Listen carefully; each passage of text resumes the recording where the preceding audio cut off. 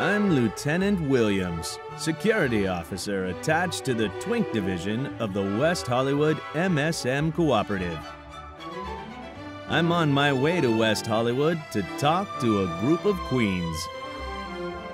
That looks innocent enough. Lots of young people like to play, but sometimes there are dangers involved that never meet the eye. Let's take the case of Jimmy Barnes. Jimmy played baseball all afternoon, and he didn't feel like going home alone, so he decided to thumb a ride.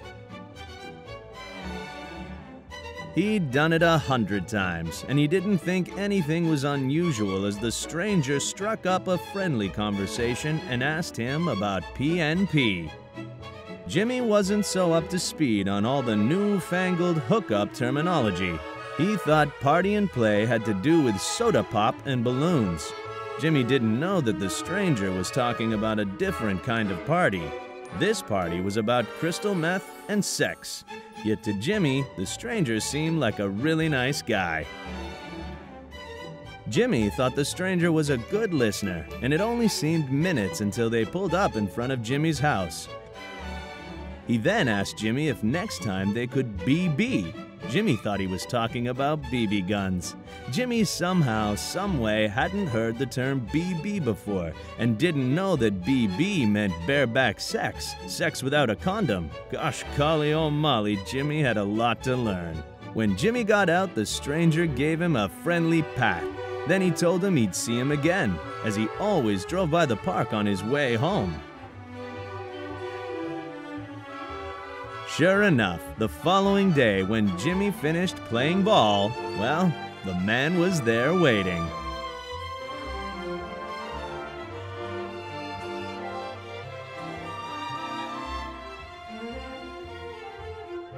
The following Saturday, they went fishing together. By now, they were using first names. Ralph said it was more friendly that way. Jimmy hadn't enjoyed himself so much in a long time. Jimmy knew there was something a little suspicious about Ralph, but, well, he was just curious. What Jimmy didn't know was that Ralph had a sickness that was not visible like smallpox, but no less contagious. You see, Ralph had syphilis and chlamydia, but didn't have any symptoms. Ralph felt that because a lot of people were on PrEP these days and having condomless sex, that he was done worrying about it and didn't need to get tested. Losing patience to his primal urges, Ralph then told Jimmy he had something to show him in the bushes. Jimmy, ever the eager beaver, followed his new friend Ralph into the bushes, only to be greeted by Ralph's trouser snake. Ralph asked Jimmy to play with his trouser snake, and because he was allergic to latex, he'd have to do it without a condom. But Jimmy was a boy of his own convictions and wouldn't play without one.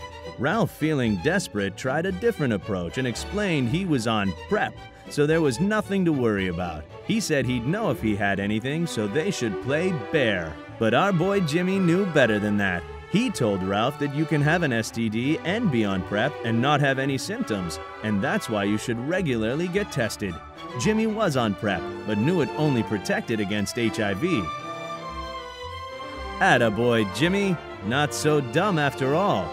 He even told Ralph he could go with him to get tested. Take a lesson here from the case of Jimmy Barnes and the WeHo Park trouser snake. Play with strangers, but don't be a stranger to the facts. Protect yourself, stay healthy. For more information on PrEP, condoms, where you can get both, where you can get tested, and crystal meth recovery services, visit WehoLife.org.